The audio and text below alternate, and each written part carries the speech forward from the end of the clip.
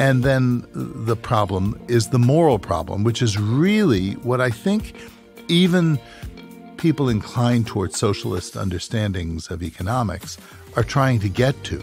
They're trying to get to it in a very different way than you and I might want to get to it.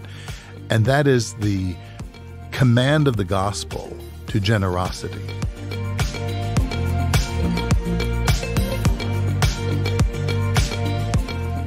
Welcome to the Acton Line Podcast, a product of the Acton Institute for the Study of Religion and Liberty. I'm Gabriel Jaja, producer.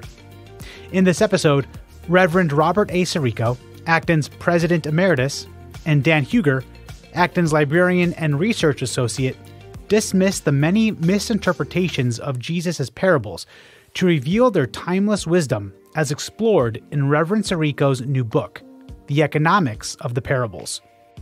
You can find additional resources in the show notes of this episode, as well as previous episodes on our website at acton.org/podcast.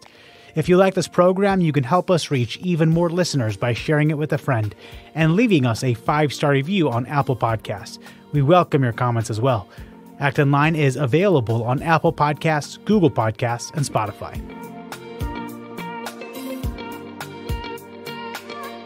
Welcome. My name is Dan Huger, Librarian and Research Associate at the Acton Institute. Today I am joined by Father Robert Sirico, co-founder and President Emeritus of the Acton Institute. Father Robert is also Pastor Emeritus of Sacred Heart Church here in Grand Rapids, Michigan. He is the author of Defending the Free Market, The Moral Case for a Free Economy, as well as innumerable other books, monographs, and articles. He's regularly featured in many newspapers and journals. He speaks widely on religion, economics, and brings a unique synthesis, modeling how to think about these issues through the lens of the human person. Most recently, he is the author of The Economics of the Parables, published by Regnery. Today, we'll be discussing that book. The parables are sort of an enduring legacy. They're known to people in and outside the church. And they've captivated the imaginations of many for both their timely lessons and sometimes their inscrutability. This is why we have preaching. What about the parables is there that draws people continually back to them? And why does the Lord so often speak in parables? Well, there's a lot to say about parables and what they are and what they are not. Because people think they're like fables. They're not fables. They're not fantasy. These are stories rooted in very accessible human experience. And I think that's, by the way, one of the things that gives them their durability, that people still plant fields, people still have inheritance disputes, they have wage issues, their supply of labor, can be problematic as we're seeing today. And all of these things are touched on in an ancient society with very modern accessibility. It helps from time to time to know a little bit of the culture or the language, the particularities of the language. But basically they are enduring because and the economic dimension of it really brings that to the fore as well, because economics existed, though not as an intellectual discipline, but just as a practice of life. We live in a world of scarcity of our time and of our resources, and that's what gives rise to the question of economics. By economics, I don't mean public policy. By economics, I don't mean mathematics. I mean human evaluation of resources and their allocation. Human action. And all of that is in the gospel. Now, if I can start with a caveat, because I think it's very important that people understand what I'm not doing here. I am explicitly not eisegeting. I am not bringing my philosophy of economics or study of economics or political understanding of it to the gospel, nor am I saying that the Gospels are teaching a systematic economics. That would be ahistorical. We can talk about that a little bit if you want, but go ahead. So this is more looking at economics in the parables as part of that cultural background, just like the language, just like customs, just like religion, just like all of that. This economics is in the background as well. And not just in Israel of the first century. It is human life. I suppose you could do this to the extent that other ancient writers are talking about matters of economics or matters of supply and demand or property. It is human action. It's built into the nature of who human beings are and how they exist. And what I'm trying to say is that this is a presupposition. It's a backdrop in the way language and culture is as well. And we can learn from that, and it can point us to something that goes beyond just the economics. So the purpose of the parables is not to teach economics. I'm not saying that. Yep. And I want that to be very clear because there are some exegetes, some writers who do, and I refer to some of them in the course of the book, though it's not a sustained attack on liberation theology's use of Scripture. I do cite certain people and how they attempt to use the Scriptures in what I think is an eisegetical way. Pope St. John Paul II talks about in Centesimus Annis, he talks about how the church proposes no models or systems. Of economics, yes. Of economics. And this is the same with the Scriptures themselves. Yes. And the other thing that St. John Paul refers to in that encyclical, he says that the practical world of entrepreneurship throws light back onto the gospel. That is, from what we know in economics, we can understand at a deeper level the cause of the gospel. And I think I enumerate that throughout the book. Yeah. There are in this book about a baker's dozen. Right, 13. 13 of them. Parables. And we're just going to discuss two of those today. But I think I should say, by the way, that there some scholars estimate that there are 200 or more parables in the Gospels. Yeah, isn't that something? You don't even think about it, but I mean, it's pervasive. And there are many of these that are just one or two lines. Exactly. Yeah.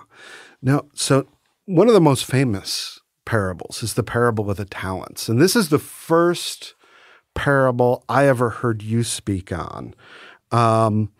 And I'm going to go ahead and just read this so our audience, our listeners are oriented.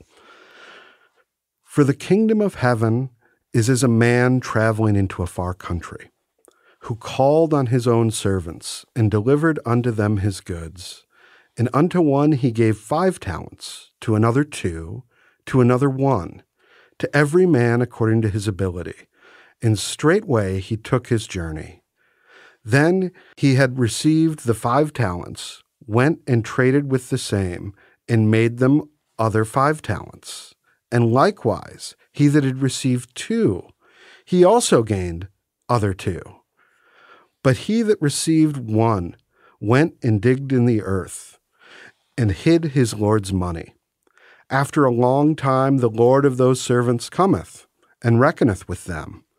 And so he that had received 5 talents came and brought the other 5 talents, saying, Lord, thou deliverest unto me 5 talents.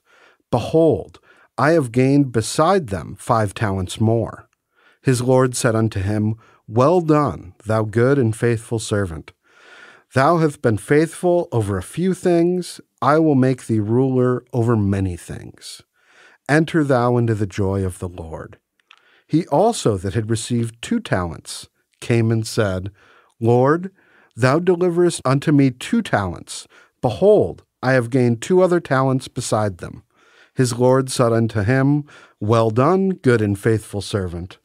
Thou hast been faithful over a few things. I will make thee ruler over many things. Enter thou into the joy of the Lord.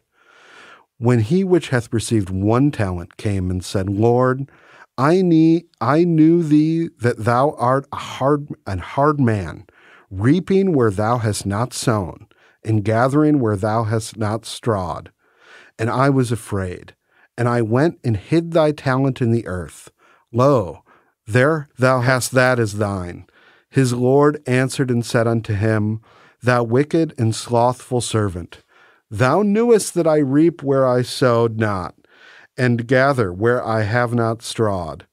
Thou oughtest therefore to have put my money to the exchangers, and then, at my coming, I should have received mine own with usury. Take therefore the talent from him, and give it unto him which hath 10 talents. For unto every one that hath shall be given, and he shall have abundance. But from him that hath not shall be taken away even that which he hath. And cast ye the unprofitable servant into outer darkness. There shall be weeping and gnashing of teeth. A hard lesson. Yes, and it's really something. It's just rich. There's a lot in it. And by the way, I wanted to mention, because the language I used, I chose the King James Bible. It's very odd. Yes. A Catholic priest choosing the. But the reason I did is precisely because it is a language with which we are not very familiar. The stylized version of it, but it's so majestic. And it also demands our attention. You know, when we read modern scriptures, which are modern translations, which are very important for study, but we can just breeze right over them. When we have to kind of stop and look at the construction of the sentence, I think it slows the mechanism down and enables us to meditate more deeply. And that's one of the reasons that I chose to use the King James Version. I'm also a literature major before I became a priest, so I love Elizabethan English. And it parallels also the way the parables are supposed to function themselves. Yes. They're supposed to bring you Dramatic. out, and they're dramatic, Mm-hmm. But this particular parable, this rich, and it has so many economic angles to it. It does, and it uses those economic angles, of course, to teach us a broader lesson. Can you unpack that a little bit for us? Yeah, I mean, if you just took it on an economic level, I think you wouldn't get the whole of it. The fact that Jesus is pointing to the kingdom of God, pointing to God's generosity. And trust in us, in effect. You get more out of it. But one of the things that I find so interesting in this particular gospel that's not thought about enough, because you might feel sorry for the guy who doesn't produce anything, but it really teaches us about his misperception of who the master is in the first place. Really, in a way, and I don't think Jesus had this in mind at all, but in a way it does echo the Marxist critique of a free economy.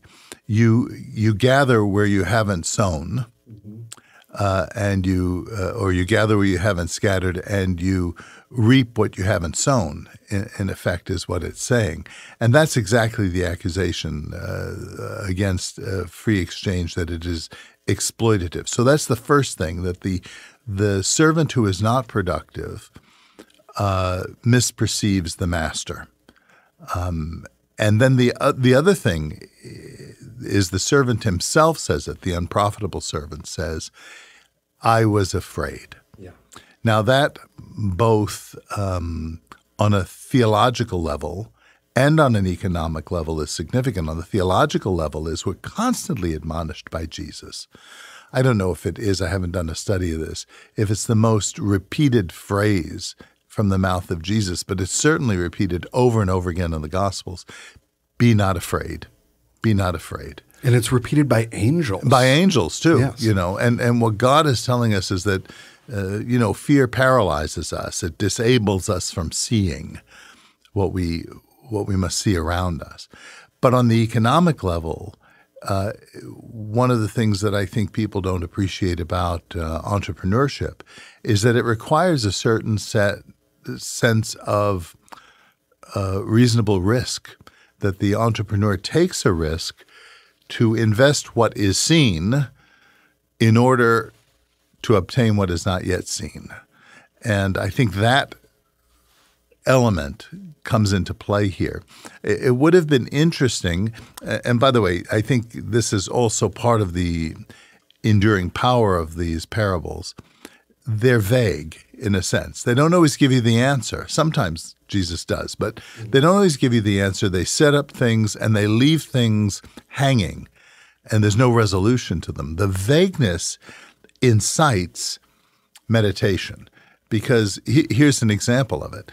What would Jesus have done if he'd come back and the guy who made 10 out of the 5 or the guy who made 4 out of the 2, whatever it is, there are several versions of this, same story in some of the synoptic gospels. What if they had not been profitable, but had risked? That would have been a whole other parable. Now, it's a parable we don't have, so it has to stay on the level of speculation, but the very process of meditating on it brings out some of the qualities of God. And all of this is occurring in the context of an economic world that it teaches about profit. It teaches us about investment. It teaches about interest rates and scarcity. So. Yeah, and it also it teaches us broader lessons too. I mean, the way we use the word talent today, yes, comes from this. Yeah. So I mean, we're all endowed with gifts in this life. Some more remarkable than others, but all valuable and all capable of generating good. Yes. Of generating something we can give back to the Lord in service.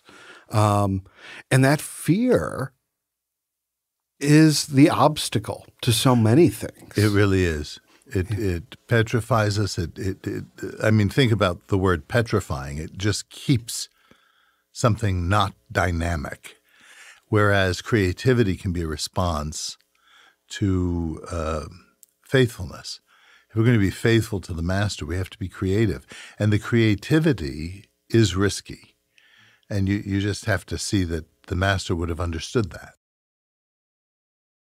So there's another parable that I wanted to discuss here. And this is from the Gospel of Luke. This is the parable of the rich fool, which gets into some of the ways in which, okay, how are these economic questions, how do they relate? And what happens when the economic realities become in conflict with other values we have in a society? Yeah. And we'll begin here. This is Luke 12:13 through 21.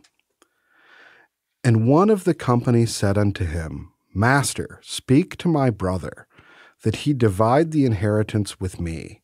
And he said unto him, Man, who made me a judge and divider over you? And he said unto them, Take heed and beware of covetousness. For a man's life consisteth not in the abundance of things which he possesseth. And he spake the parable unto them, saying, The ground of a certain rich man brought forth plentifully. And he thought within himself, saying, What shall I do? Because I have no room where to bestow my fruits. And he said, This I will do. I will pull down my barns and build greater, and there I will bestow my fruits and my goods. And I will say to my soul, Soul, thou hast much goods laid up for many years. Take thine ease, eat, drink, and be merry. But God said unto him, Thou fool, this night thy soul shall be required of thee.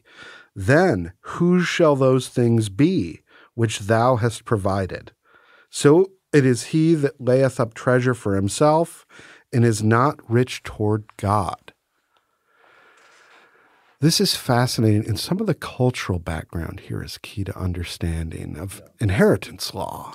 Yeah, because we think of the parable of the rich fool, but it occurs as a result of a family dispute, an inheritance dispute, not the only example in the parables of inheritance disputes, by the way. You've got the prodigal son, which turns into that.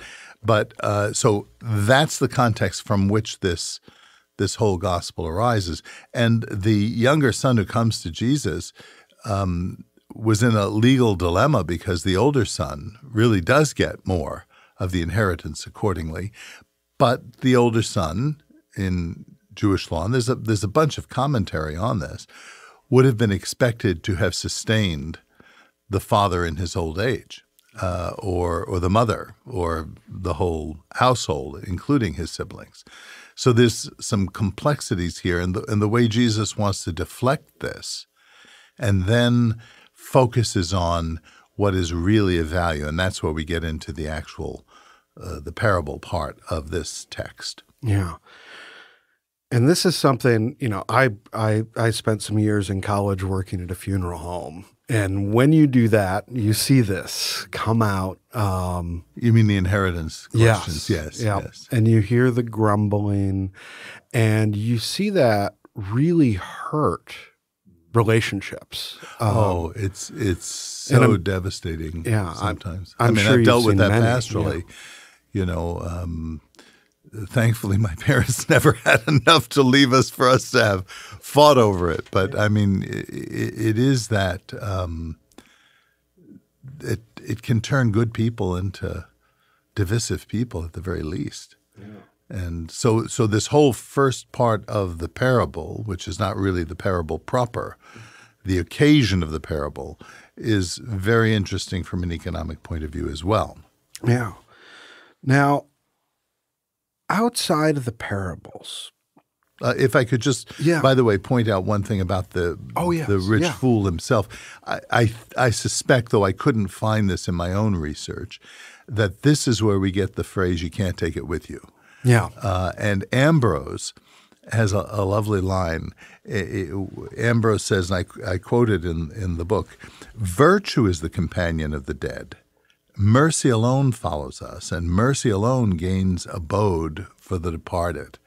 So that the lesson of this is that this rich man who's going to store up all this stuff and then die doesn't really have too much.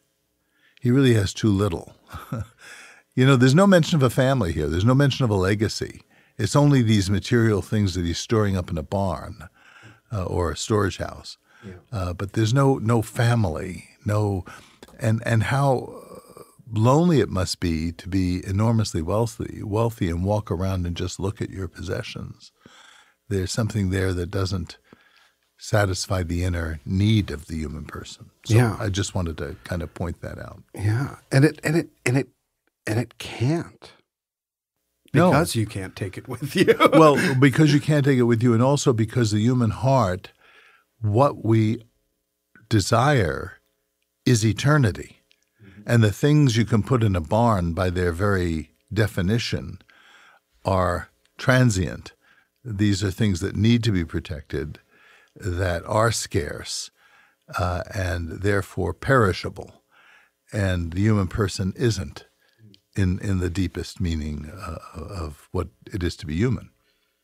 So as I'm reading this book, I am left with just as many questions as answers. That's the parables. Yeah. That's the parables themselves. You don't read the parables and not think of more. It's that thing I said earlier about the vagueness of the parables are what invite and incite deeper reflection. The other part, by the way, of parables that I found, and one of their reasons for their durability, is that they speak simultaneously to varieties of audiences. So you can have a brilliant intellectual and a kid hear the same parable, and they both can reflect on it. The modern example of that, and I hope that I'm not being too facetious, I always thought was the Muppets. And I should say the early Muppets, not the modern Muppets, which have become very politically correct and woke and all of that. But the original Muppet show was brilliant because it would bring children and their parents to watch and laugh, though laughing at different things. And the parables, in a way, are teaching you personally in a group of people, because each person is being taught different lessons because of exactly what you said. You're left with these open-ended questions. Well, what about this and what about that? Yeah. So As you were working on this, now you've preached on these for many years. Sure. You have almost 3.5, 4 decades of preaching on things. These are going to come up. That's how the book began, by the way, were my homily notes. And then I began to just kind of augment them with economic insights. Yeah. So you've got the economic insights. You go back to earlier figures in the church. You brought up Ambrose. You go to modern commentators. Right. And I've used a variety of them here, not just Catholic and not just conservative, because there are real insights that come from all kinds of people who've been reading these things and researching the information, the cultural backgrounds, the language. What was one of the most startlingly helpful resources you found in your own sort of investigation as you were going through, as you were sort of, where did you find surprising lessons? Well, of course, the classic commentator on the parables would be Joachim Jeremias. And he's written several books that include detailed studies of the cultural and economic and theological contexts in which all of this happens. So I think the classical stuff is not to be ignored. But you have 2 particular scholars who impressed – well, let me say 3. 2 were Arland Hultgren, who is a professor emeritus of New Testament Luther Seminary, who wrote an extensive commentary, thick commentary, was very helpful, and Klein Snodgrass, who is, again, a professor of New Testament, emeritus professor of New Testament studies at North Park Theological Seminary. These 2 were very helpful. But also Joseph Ratzinger has a marvelous section in one of his volumes on Jesus of Nazareth. What I like about Ratzinger is his willingness to engage the historical form critical method, but without losing his faith in the process. And the other thing about Ratzinger is he distills. When you're reading the other commentaries, you know what other people have said on these things. And when you then read Ratzinger, is you see in very succinct, abbreviated form that he's already digested all of this stuff and brings it to a one-sentence focus. So those are some of the people. Were you talking about points? No.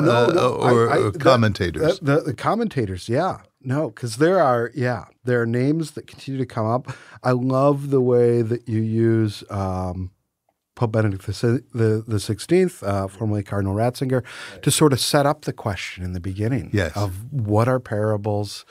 There's an expression that gets used over and over again by Christ of the New Testament. Let him who has ears to hear hear. Yeah. These parables are sometimes told before large audiences. They're sometimes told privately to the disciples.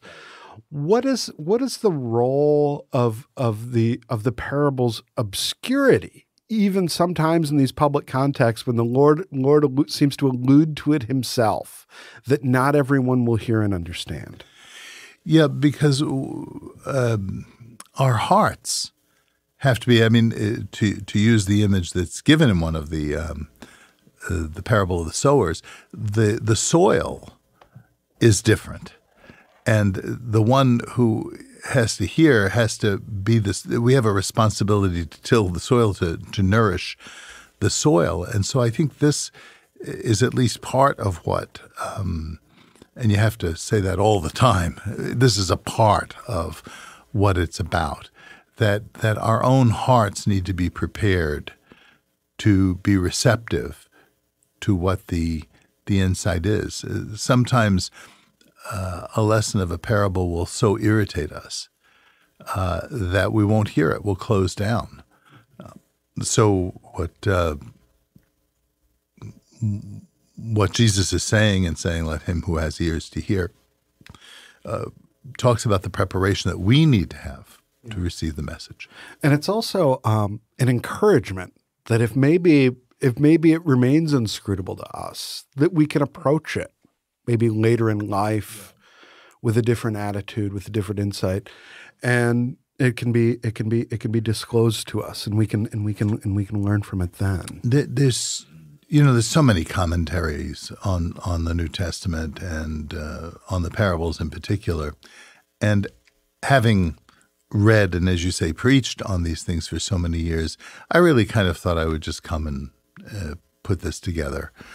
But I have to say, there were some things that I just hadn't noticed before, little gems, little pieces that, as I was thinking more deeply, one of them would be not in a parable. At the end of the book, probably a third of this book is the afterword that I wrote, which is a further set of thoughts on economics in the New Testament.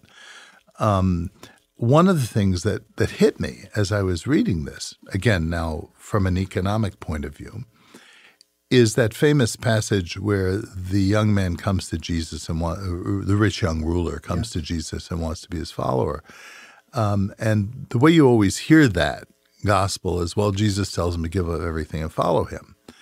True enough. But what does he say? And I checked it out in all of the versions and all of the languages, translations of it. The first thing Jesus says to the man is, go and sell all you have and give it to the poor. First of all, he says to sell. He's admonished to engage in commerce, which in the process of that means if you're really going to sell something, you're engaged in negotiation. You're trying to get the best price. And he wants to get the best price because if part of what he's going to do with this is to distribute it to the poor, your ability as in commerce is going to redound to your ability to serve. There's a whole economic lesson in that right there. The other thing is, it doesn't say that he told him to give everything that he had to the poor. Just sell what you have and give to the poor, not give it all to the poor. That's not in the text. Oh, okay. It may very well be, but it's not there. Mm-hmm. And so that struck me, that I hadn't noticed that before. This, of course, this whole story gives rise to the most, probably the metaphor I'm most asked about is, can a rich man go to heaven? It's easier for a camel to get through the eye of a needle than a rich person to get in the kingdom of heaven. How do you answer that? And by the way,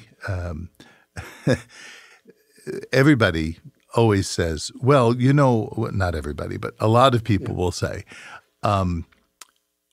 well, Jesus was referring to this door in Jerusalem, in the wall of Jerusalem, that was small and was used at night so people who arrived late could come in. But to get through it, you had to unburden your camels, take all your belongings off, get the camel through, and then bring your goods in, and then remount the camel. And see, this is what it means. You have to unload. That sounds wonderful. But it's not true. This eye of the needle in the wall of Jerusalem, it was, I think, built in the 16th century, the Middle Ages anyway. Yeah. So it couldn't possibly have been what Jesus was referring to. No, he was trying to use this form of hyperbole to say you can't get into the kingdom of heaven by virtue of your riches. And that's what Jesus says to his disciples, because it's not just us who have questions about the parables. The disciples, they say, well, then who can get into heaven? Yeah. And then what does Jesus say? With man it is impossible. Mm-hmm. With God all things are possible. Now, there's one other very common question about the church and economics that you address in this afterword that's not in the parables, but it's in the book of Acts. Oh, yes. In the early church. Yes. Some folks will say that they held property in common, that they, in fact, somebody like David Bentley Hart has referred to this explicitly as, the church was engaged in a sort of primitive communism. Yes, of course he gets that from Marx. Yeah. Yeah, Marx like that. How do you think we should see that I think you should just read the whole thing and not just that one passage that they held all things common. Yeah. Because as you read Acts, and by the way, the commentator who is very helpful, the Anglican Luke Timothy Johnson? Luke Timothy Johnson, who's a wonderful – he wrote, I think it was his dissertation, on the relation of possessions in Luke Acts. It's just a dissertation. It's not even – I don't think it's popularly published. I got it from the Academic House, and it was an old copy that I was able to obtain through Amazon. God bless it. Yeah. And he does a magnificent analysis across the board on Luke Acts, but in particular in this passage in Acts on whether the whole church held things common, even the passage about Ananias and Sapphira reveals explicitly Peter saying, when you had the property, was it not your own? And after you sold it, did not it remain your property? And then the problem is the moral problem, which is really what I think even people inclined towards socialist understandings of economics are trying to get to. They're trying to get to it in a very different way than you and I might want to get to it. And that is the command of the gospel to generosity. And I don't think you can achieve that high ideal through legislative action. I think it takes the conversion of heart, which Ananias and Sapphira did not have, obviously. If they just wanted to give a portion of their money, they could have done that and saved their lives. And there's a whole question of did the apostles have money? Well, of course they did, because there was a common purse. Well, you say, well, that was a common purse. But it was money that was collected and saved and valued as such. And you see, Paul being a tent maker elsewhere also in the book of Acts. So the whole question is how to touch money lightly, how to put it to service and not to demonize it somehow.